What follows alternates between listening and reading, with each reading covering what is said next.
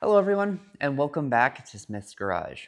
In this episode, I'm going to go over how I lowered my Volkswagen Beetle and what it's like to drive a lowered car. Now, lowering a Volkswagen Beetle is actually a fairly simple process, and there's two ways of doing it. One that's easier and one that's a little bit harder. So the easier way of lowering a Volkswagen Beetle is in the back. It's the simplest. There's a set of torsion bars that run from the left to the right of the car, and all you have to do is pretty much just pull off the cap, and there's a plate that goes from the torsion bar down to your wheel, and you can pull that off and change it up by a couple splines, which gives you like a couple degrees of rotation. There's a specific number, not sure what it is, and then you push it back on, put your cap on, and that lowers the back of the car. But when you do that, make sure you use a paint marker and mark the original location of the splines. And once it's moved, mark your new location, so if it's a little too much or too little, you can know how much to adjust it from there. And that's pretty much the easiest way to get the back to be lower to the ground. In the front, there isn't necessarily an easy way of doing it like I just told you how to do at the back. Now, the easiest way I'd probably suggest to do it is you can buy 2-inch dropped spindles from something like a place like California Imports. I think they're sold in a lot of places.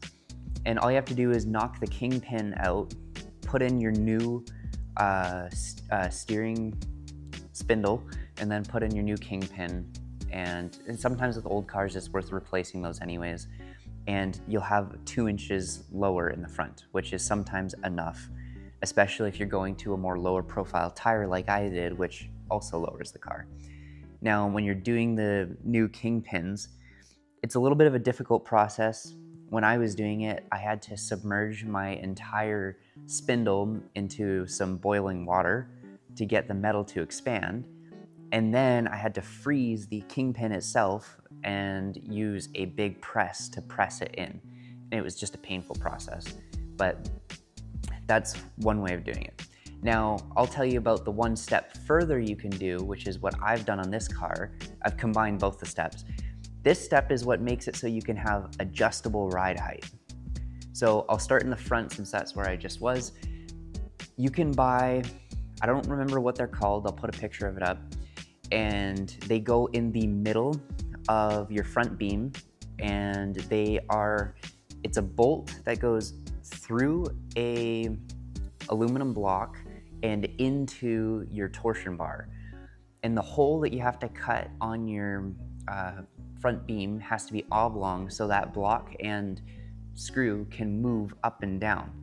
Then there's a little like U-shaped piece that goes around it with another bolt in the bottom to support it. And what that does is it makes it so if you loosen the bolt that goes through the aluminum block and you rotate it up like that, it'll bring your wheels down, which in turn raises the vehicle.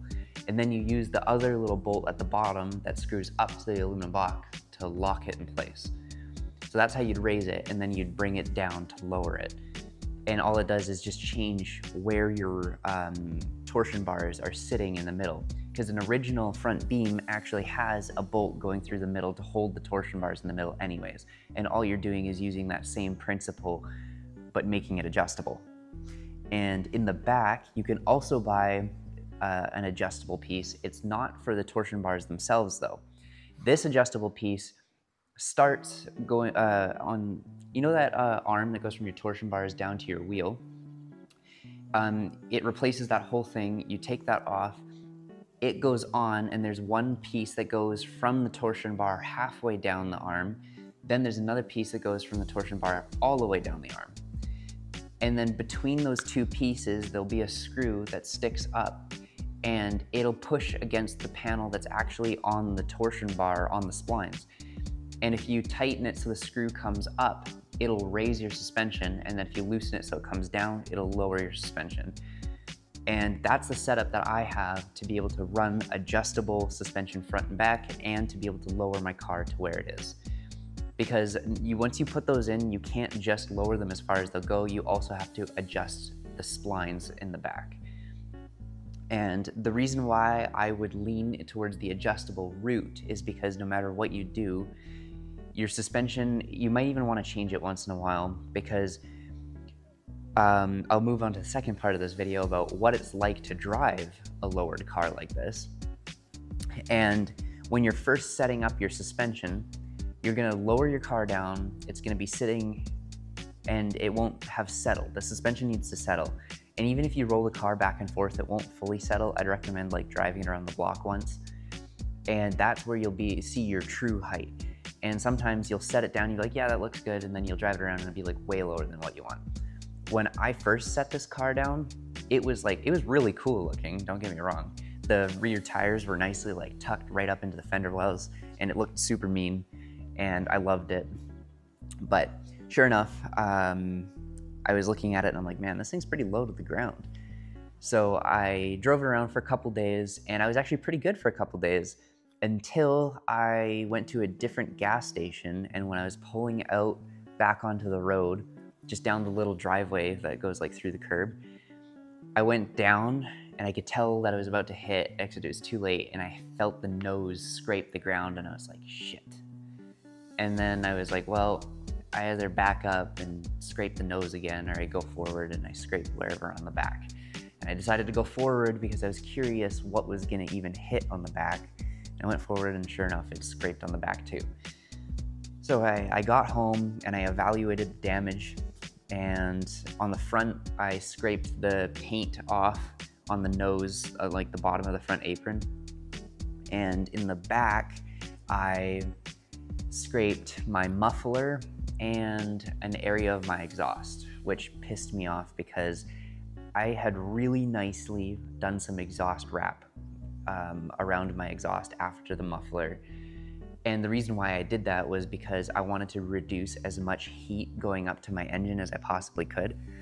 But what happened was I scraped there in those two spots. I raised my car a little more, drove it around, and the only other thing I ended up scraping, which scared the shit out of me, was my oil sump plate. I have a special oil sump plate that has a drain plug in the middle, because I think it's kind of dumb that some oil sump plates are just, you have to take off the entire plate to get your oil out, because that'd just be such a mess. Oh wait, no wait, I think if you take one screw out, it'll... Anyways, I have an oil sump plate with a drain plug in the middle, and I scraped the top of the drain plug, which scares me because that's a pretty important part of your engine. And I know the obvious, easy solution is to just raise the car, which some of you might think is what I should do, but I happen to quite like the height that it's at. I would actually rather it be lower down, but I'd rather not have the stress of scraping some more. So yeah, anyways, that is my short and sweet video about how to lower the car and how I loaded the car and what it's like to drive a lowered car. So thank you so much for watching, and I'll catch you in the next one.